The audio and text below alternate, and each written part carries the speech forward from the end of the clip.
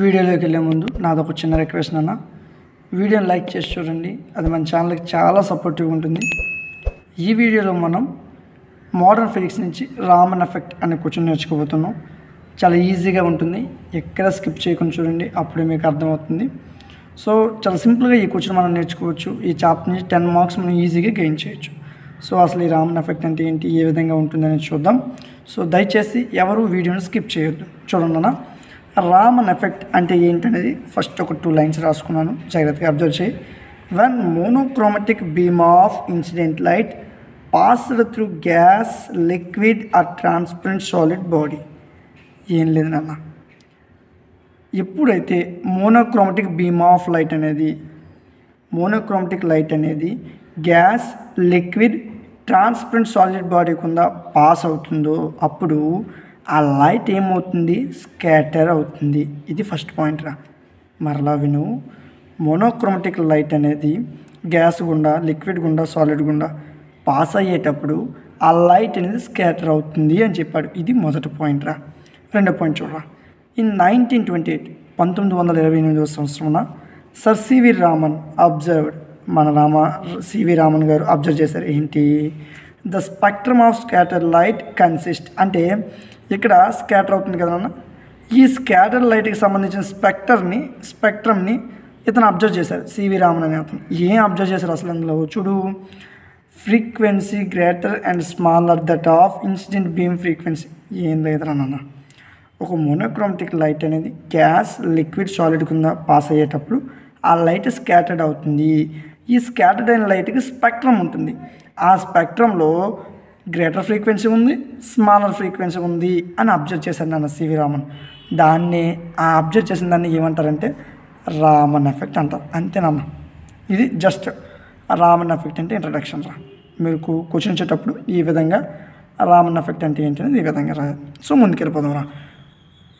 ఇప్పుడు ఈ scatter light యొక్క స్పెక్ట్రమ్ ఉంది కదా, the spectrum of scattered light, ఈ స్కాటర్ లైట్కి సంబంధించిన స్పెక్ట్రమ్ని ఏమంటారంటే రామన్ స్పెక్ట్రమ్ అంటారా. ఇది రెండో పాయింట్ నాన్న. మూడో చూడండి, నువ్వేం చెప్పుకున్నావు ఇక్కడ, గ్రేటర్ ఫ్రీక్వెన్సీ ఉంటుంది, స్మాలర్ ఫ్రీక్వెన్సీ ఉంటుంది. దేనికి, ఇన్సిడెంట్ లైట్కి. ఎదురా నాన్న, దీన్ని ఏమనుకున్నామంటే ఇదంతా ఈ లైన్లో రాశాను కదా, ఇది చూడరా. ఇది ఇన్సిడెంట్ లైట్ యొక్క ఫ్రీక్వెన్సీరా. అంటే మెయిన్ నువ్వు first monochromatic beam of light తీసుకున్నావు కదా, దీనికి సంబంధించిన ఫ్రీక్వెన్సీరా. సో దీనికి స్మాల్ ఫ్రీక్వెన్సీ ఇదిరా, ఇది గ్రేటర్ ఫ్రీక్వెన్సీరా. అర్థమవుతుందా? ఇక నేను ఏం చెప్పాడురా, గ్రేటర్ ఫ్రీక్వెన్సీ ఉంది, స్మాలర్ ఫ్రీక్వెన్సీ ఉంది. సో ఇది స్మాలర్ ఫ్రీక్వెన్సీ నాన్న, ఇది గ్రేటర్ ఫ్రీక్వెన్సీ. స్మాలర్ ఫ్రీక్వెన్సీని ఏమంటారంటే స్టోక్స్ లైన్స్ రా. స్మాలర్ ఫ్రీక్వెన్సీని స్టోక్ లైన్స్ అంటారా. గ్రేటర్ ఫ్రీక్వెన్సీ కలిగి ఉన్న లైన్స్ని యాంటీ స్టోక్స్ లైన్స్ అంటారా. ఈ రెండు లైన్స్ని కలిపి రామన్ లైన్స్ అంటారు నాన్న. రామన్ లైన్స్ అదే రాసారా. ద న్యూ లైన్స్, దీనివల్ల లేదా దీనివల్ల ప్రొడ్యూస్ అయిన కొత్త లైన్స్ ఉన్నాయి కదన్నా, ఈ Stokes lines, anti Stokes lines, ఈ లైన్స్ని ఏమంటారంటే రామన్ లైన్స్ అంటారని రాశాను రా. అంతేరా. సో ఇప్పుడు స్టోక్స్ లైన్స్ అంటే ఏంటి, స్మాలర్ ఫ్రీక్వెన్సీ ఉన్నవి. యాంటీ స్టోక్స్ లైన్స్ అంటే హయ్యర్ ఫ్రీక్వెన్సీ లేదా గ్రేటర్ ఫ్రీక్వెన్సీ కలిగి ఉన్నవి. అదే రాశాను ఇక్కడ చూడరా. The lines of smaller frequency or called Stokes lines. A lines అయితే తక్కువ ఫ్రీక్వెన్సీ కలిగి ఉన్నారో వాటిని స్టోక్స్ లైన్స్ అన్నాం. While the lines of greater frequency, ఎక్కువ ఫ్రీక్వెన్సీ కలిగి ఉన్న వాటిని యాంటీ స్టోక్స్ లైన్స్ అన్నారా. అంతేరా. These lines are shown in above figure, మనం ముందున్న బొమ్మలో చూసాం. ఈ రామన్ ఎఫెక్ట్ అనేది ప్యూర్లీ మాలిక్యులర్ ఫినామినా అని చెప్పారు. సో ఇంతవరకు జస్ట్ ఇంట్రడక్షన్ నేను నేర్చుకున్నాను అన్న. చాలా చాలా ఈజీ, జాగ్రత్తగా చూడు. ఫస్ట్ రామన్ ఎఫెక్ట్ అంటే ఏంటో నేర్చుకున్నాం, ఈ లైన్స్ కోసం నేర్చుకున్నాం. సో ఇప్పుడు మనం మెయిన్ కాన్సెప్ట్లోకి వెళ్తున్నాం. ఎక్కడ స్కిప్ చేయకు, జాగ్రత్తగా చూడు. వీటికి సంబంధించిన నోట్స్ కూడా మీకు ఇవ్వడం జరిగింది. నోట్స్ కావాలనుకుంటే డిస్క్రిప్షన్లో మీకు ఒక వాట్సాప్ నెంబర్ కనబడుతుంది, ఆ వాట్సాప్ నెంబర్ మెసేజ్ చేయండి, అక్కడి నుంచి మీరు పొందొచ్చు. లేదనుకుంటే ఈ వీడియో లాస్ట్లో కూడా మీకు ఒక వాట్సాప్ నెంబర్ డిస్ప్లే అవుతుంది, ఆ వాట్సాప్ నెంబర్ మెసేజ్ చేయండి, అక్కడి నుంచి మీరు పొందొచ్చు. సో చూద్దాం రా. ఎక్స్పెరిమెంటల్ అరేంజ్మెంట్, అసలు ఈ రామన్ ఎఫెక్ట్ని ఎక్స్పెరిమెంట్లో ప్రూవ్ చేయాలరా. ఏంటిది, ఇదంతా ఏంటి వెరైటీగా ఉంది కదా. సో ఇది ఏంటి అనేది మనం స్టెప్ బై స్టెప్ నేర్చుకుందాంరా. జాగ్రత్తగా చూడరా. Scientist Woods apparatus is used for studying Raman effect in liquids. ఏం లేదురా, లిక్విడ్స్లో రామన్ ఎఫెక్ట్ని స్టడీ చేయడం కోసం సైంటిస్ట్ వుడ్స్ ఆపరేటస్, దీన్ని ఏమంటారంటే వుడ్స్ ఆపరేటస్ ఇది సైంటిస్ట్ పేరు నాన్న, సైంటిస్ట్ పేరు ఇది. వుడ్ అంటే చాలామంది చెక్క అనుకుంటారు, కాదురా, ఇది సైంటిస్ట్ పేరురా. సైంటిస్ట్ వుడ్స్ ఆపరేటర్స్ అంటారా. ఈ ఆపరేటర్స్ని ఎందుకు యూజ్ చేస్తున్నారు? Raman effect లిక్విడ్స్లో Raman effect find out చేయడం కోసం ఈ ఆపరేటర్స్ని యూజ్ చేస్తారు. సో ఈ ఆపరేటర్స్ ఏంటని జాగ్రత్తగా నేర్చుకుందాంరా. ఒక్కసారి చెప్తాను, గుర్తుపెట్టుకోరా నాన్న. ఇది మెర్క్యూరీ ఆర్క్, ఎస్ అనే మెర్క్యూరీ ఆర్క్ రా. ఇది ఫిల్టర్ రా నాన్న.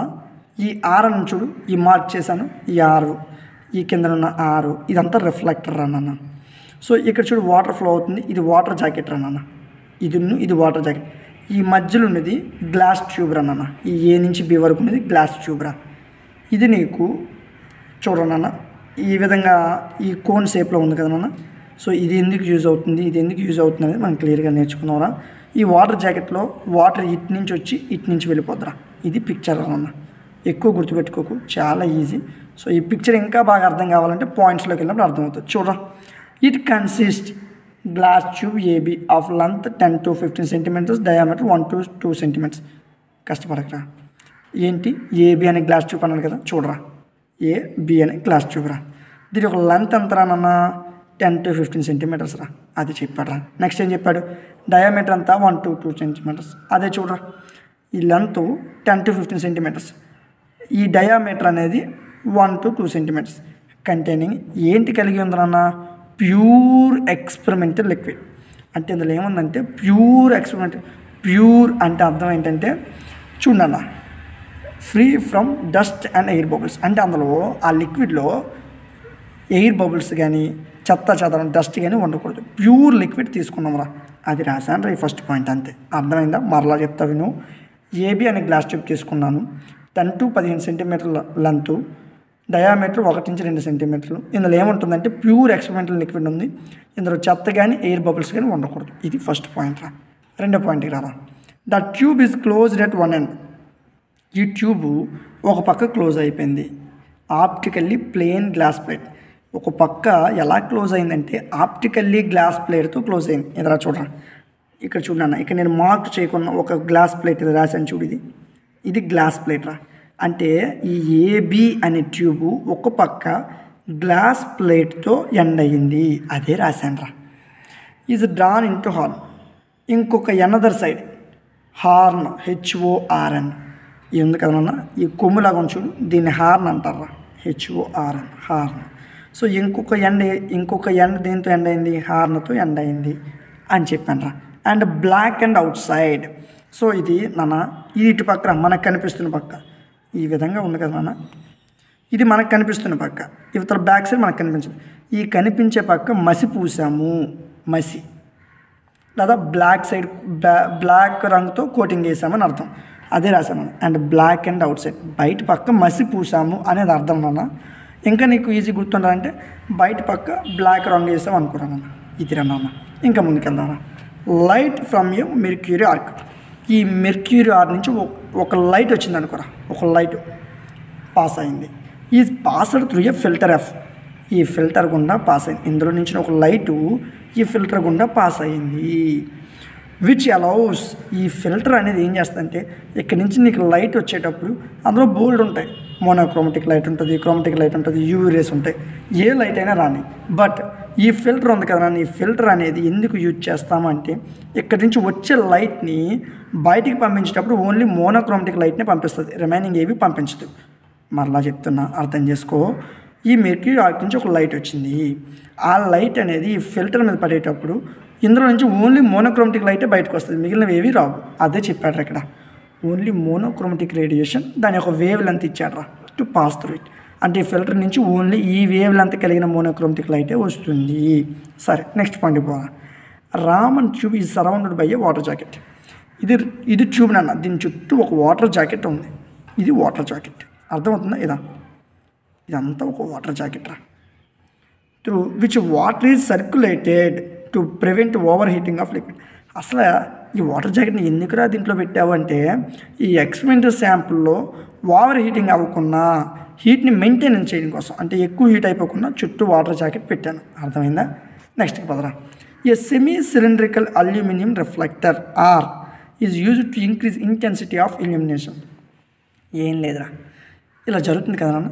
దీనిలో ఇల్యూమినేషన్ యొక్క ఇంటెన్సిటీ పెంచడం, అంటే ఈ ప్రాసెస్ జరుగుతున్న యొక్క దీని యొక్క ఇంటెన్సిటీ పెంచడం కోసం ఈ రిఫ్లెక్టర్స్ని యూజ్ చేశాను అన్న. ఆర్ అనే రిఫ్లెక్టర్, ఇదిగో ఇదొక రిఫ్లెక్టర్, ఇదొక రిఫ్లెక్టర్, ఇదొక రిఫ్లెక్టర్. ఎందుకు యూజ్ చేశానంటే ఇల్యూమినేషన్కి సంబంధించిన ఇంటెన్సిటీ పెంచడం కోసం. అదే ఈ పాయింట్ రా. నెక్స్ట్ పాయింట్ రా. The scattered light coming out of W is converging an the slit of spectrograph. ఏం లేదురా నాన్న. సరే, ఈ విధంగా వచ్చింది. లైట్ ఇటు నుంచి బయటకు వచ్చేస్తుందిరా, ఇటు నుంచి కమింగ్ అవుట్ ఆఫ్ డబ్ల్యూ. ఈ బయటకు వచ్చే ప్రాంతాన్ని నేను డబ్ల్యూ అనుకున్నారా. ఏమనుకున్నాను? డబ్ల్యూ. లైట్ ఇటు నుంచి బయటకు వచ్చేసింది. ఈజ్ కన్వర్జింగ్, ఈ వచ్చిన లైట్ ఎక్కడ పడుతుందిరా నాన్న? ఈ స్పెక్ట్రోగ్రాఫ్కి ఈ యొక్క ఎక్స్పెరిమెంటల్ శాంపుల్ యొక్క ట్యూబ్కి మధ్యన ప్లేట్ ఉంటుంది నాన్న, స్లిట్ అంటారు, స్లిట్. ఆ స్లిట్ మీద ఇది పడుతుంది నాన్న. మరలా వినరా, ఏం లేదు. ఈ స్కాటర్డ్ అయిన లైట్ అనేది డబ్ల్యూ గుండా బయటకు వచ్చింది. వచ్చినది ఈ స్లిట్ మీద పడుతుందిరా, స్లిట్ మీద. ఈ స్లిట్ మీద ఇన్సిడెంట్ అవుతుంది. కన్వర్జింగ్ అన్న ఇన్సిడెంట్ అన్న ఒకటేనన్న, ఇన్సిడెంట్ అవుతుంది. సరే, the spectrograph must have a large resolving power. ఈ స్పెక్ట్రోగ్రాఫ్ అంటే ఇది నాన్న, నాకు బొమ్మ కరెక్ట్ వేయడం రాలేదు, ఏమనుకోకండి. ఈ స్పెక్ట్రోగ్రాఫ్ అనేది ఖచ్చితంగా లార్జ్ రిజాల్వింగ్ పవర్ కలిగి ఉండాలి, ఎక్కువ రిజాల్వ్ చేసుకున్న పవర్ని కలిగి ఉండాలి అని చెప్పారా. నెక్స్ట్ చూడరా. ఏ short focus camera is used to photograph the spectrum. సరే, బాగుంది. ఇందులో నుంచి లైట్ వచ్చింది, స్కాటర్ లైట్ వచ్చింది, దీని నుంచి ఒక స్పెక్ట్రమ్ వస్తుంది కదా. ఆ స్పెక్ట్రమ్ని ఫోటోగ్రాఫ్ అంటే నువ్వు ఫోటో తీయాలి అనుకుంటే ఈ స్పెక్ట్రోగ్రాఫ్లో షార్ట్ ఫోకస్ కెమెరాని యూజ్ చేయాలరా. షార్ట్ ఫోకస్ కెమెరా అనేది యూజ్ అవుతుంది దేనికి? ఈ వచ్చిన ఈ స్పెక్ట్రమ్ని ఫోటో తీయడానికి. ఫోటో అంటే మనం డైరెక్ట్గా మన కెమెరాతో తీస్తే ఫోటో వస్తుంది, అలా అవ్వదు ఇక్కడ. ఈ స్పెక్ట్రోగ్రాఫ్తో షార్ట్ ఫోకస్ కెమెరాతో ఈ స్పెక్ట్రమ్ని ఫోటో తీశాను అని చెప్పాడు నాన్న. ఈ short focus camera is used, ఎందుకు యూజ్ చేస్తాను? టు ఫోటోగ్రాఫ్ ద స్పెక్ట్రమ్, ఈ స్పెక్ట్రమ్ని ఫోటోగ్రాఫ్ చేయడానికి. ఈ ఫోటోగ్రాఫ్ చేశాం కదా ఎక్కడ? ఒక స్లిట్ మీద. ఆ స్లిట్ని ఇప్పుడు ఎలా యూజ్ చేస్తామనేది నేర్చుకుందాం, ఓకేనా? ఎక్కడ చిన్న చిన్న డౌట్స్ ఉన్నా ఒకసారి వెనక్కి వెళ్ళి క్లియర్ చేసుకుంటారా నన్ను. సరే, నెక్స్ట్ పాయింట్కి వెళ్ళిపోదాం రా. On developing the photographic plate. సరే, ఇలా వచ్చిన స్పెక్ట్రమ్ ఫోటోగ్రాఫిక్ ప్లేట్ మీద పడుతుంది. ఆ ఫోటోగ్రాఫ్ ప్లేట్ని డెవలప్ చేస్తే, అంటే దీన్ని డెవలప్ చేసుకుంటూ వెళ్తే it exhibits number of strokes lines. అది డెవలప్ చేస్తే అందులో నుంచి స్ట్రోక్స్ లైన్స్ బయటకు వస్తాయి, యాంటీ స్ట్రోక్స్ లైన్స్ బయటకు వస్తాయి, అండ్ స్ట్రాంగ్ అన్మోడిఫైడ్ లైన్. స్టార్టింగ్లో మనం మోనోక్రోమాటిక్ లైట్ పంపించాం కదా, ఆ లైట్కి సంబంధించిన ఒక ఫ్రీక్వెన్సీ ఆఫ్ ఇన్సిడెంట్ లైట్ మనం ఫస్ట్లో చూసుకున్నాం కదా. ఈ లైటు వస్తుంది, ఈ లైటు వస్తుంది, ఈ లైటు వస్తుంది. ఆ ఫోటోగ్రాఫిక్ ప్లేట్ని డెవలప్ చేస్తే నీకు స్ట్రోక్స్ లైన్స్ వస్తాయి, యాంటీ స్ట్రోక్స్ లైన్స్ వస్తాయి, ఈ ఇన్సిడెంట్ లైట్ యొక్క సంబంధించిన ఈ బీమ్ ఆఫ్ లైట్ కూడా వస్తుంది. అదే చెప్పాడు నాన్న ఇక్కడ, నీకు అర్థమైందా? సరే, బాగుంది. దీనికి సంబంధించి క్యారెక్టరిస్టిక్స్ చూద్దాం. మీకు రామన్ ఎఫెక్ట్లో ఇవన్నీ రాయాలన్నా, ఓన్లీ సగం రాసిస్తే మార్క్స్ ఫుల్గా వేయడు, మొత్తం రాయాలి. సరే, దీనికి సంబంధించి క్యారెక్టరిస్టిక్స్ కొంచెం చూద్దాం. ఫస్ట్ పాయింట్ చూడరా. The strokes are always more intention then anti strokes lines. ఈ యాంటీ స్ట్రోక్ లైన్స్ కన్నా స్ట్రోక్స్ లైన్స్ అనేది ఎక్కువ ఇంటెన్సిటీ కలిగి ఉంటుంది అని చెప్పారా. రెండో పాయింట్ చూడరా. ఆ Raman lines are symmetrical displaced the parent line. ఏం లేదన్న, మళ్ళీ మొదటికి రా. ఇది పేరెంట్ లైన్ అన్న, దీనికి ఏ విధంగా ఉంది? సమాంతరంగా ఉంది అని చెప్పారా. సిమెట్రికల్లీ డిస్ప్లేస్ అయింది అంటే సమాంతరంగా వచ్చాయి అని చెప్పాడు. అదే ఈ పాయింట్ నాన్న. Raman lines are symmetrically displaced to the parent line. Parent లైన్కి సిమెట్రికల్గా రామన్ లైన్స్ వచ్చాయి అటు ఇటు, అది చెప్పాడు. The frequency difference between modified and parent line. ఏం లేదు నాన్న, దీనికి దీనికి లేదా దీనికి మధ్యన ఉన్న ఫ్రీక్వెన్సీ డిఫరెన్స్ దేనిని రిప్రజెంట్ చేస్తుంది అంటే it represents the frequency of corresponding infrared absorption line. Infrared absorption లైన్కి సంబంధించిన ఫ్రీక్వెన్సీని ఇది రిప్రజెంట్ చేస్తుంది. మరలా చెప్తాను, ఈ పాయింట్ జాగ్రత్తగా వినరా. ఇప్పుడు వీటికి మధ్యన ఉన్న ఫ్రీక్వెన్సీ దేనిని రిప్రజెంట్ చేస్తుందంటే ఇన్ఫ్రారెడ్ రే అబ్జార్ప్షన్కి సంబంధించిన ఫ్రీక్వెన్సీని రిప్రజెంట్ చేస్తుంది. అదే ఈ పాయింట్ నాన్న. సో ఇవి వీటికి సంబంధించిన క్యారెక్టరిస్టిక్స్. ఒక 3 పాయింట్లు గుర్తుపెట్టుకోరా. సరే, రామన్ ఎఫెక్ట్కి సంబంధించిన కొన్ని అప్లికేషన్స్ నేర్చుకుందాం. చాలా చిన్న క్వశ్చన్ అన్నది, చాలా ఈజీ అప్లికేషన్ చూడు. To study the molecular structure of crystals and compounds. క్రిస్టల్స్కి కాంపౌండ్స్కి సంబంధించి మాలిక్యులర్ స్ట్రక్చర్ని అబ్జర్వ్ చేయడం లేదా దాని మీద స్టడీ చేయడానికి ఈ రామన్ ఎఫెక్ట్ యూజ్ అవుతుంది. రెండో పాయింట్ చూడరా. కాంపోజిషన్ ఇన్ ప్లాస్టిక్స్లో కాంపోజిషన్ని స్టడీ చేయడం కోసం ఉపయోగపడుతుంది. ఇంకా న్యూక్లియలో స్పిన్నింగ్ స్టడీ చేయడం కోసం యూజ్ అవుతుంది. మరలా వినరా, రామన్ ఎఫెక్ట్ దేనికి యూజ్ అవుతుంది అంటే ఫస్ట్గా క్రిస్టల్స్కి కాంపౌండ్స్కి సంబంధించిన మాలిక్యులర్ స్ట్రక్చర్ని స్టడీ చేయడానికి. 2వ పాయింట్ రా, ప్లాస్టిక్లో ఉన్న కాంపోజిషన్ స్టడీ చేయడానికి. 3వ పాయింట్ రా, న్యూక్లియస్లో ఉన్న స్పిన్నింగ్ని స్టడీ చేయడానికి. 4వ పాయింట్ రా, మనం ఏదైనా ఒక ఆటంని తీసుకునేటప్పుడు అది సింగిల్ బాండా, డబుల్ బాండా, ట్రిపుల్ బాండా అని చెప్పడానికి ఈ రామన్ ఎఫెక్ట్ యూజ్ అవుతుంది అన్న. ఓకేనా? సో ఇది క్వశ్చన్ యొక్క సొల్యూషన్ అన్న. జాగ్రత్తగా వినండి, ఎక్కడ డౌట్ ఉన్నా ఒకసారి వెనక్కి వెళ్ళి క్లియర్ చేసుకోండి. సో ఇలాంటి మరిన్ని వీడియోస్ కోసం మన ఛానల్ లైక్ చేయండి, మీ ఫ్రెండ్స్ అందరికీ షేర్ చేయండి, సబ్స్క్రైబ్ చేసుకొని పక్కన బెల్ ఐకాన్ని ఆన్లో ఉంచుకోండి. Thank you.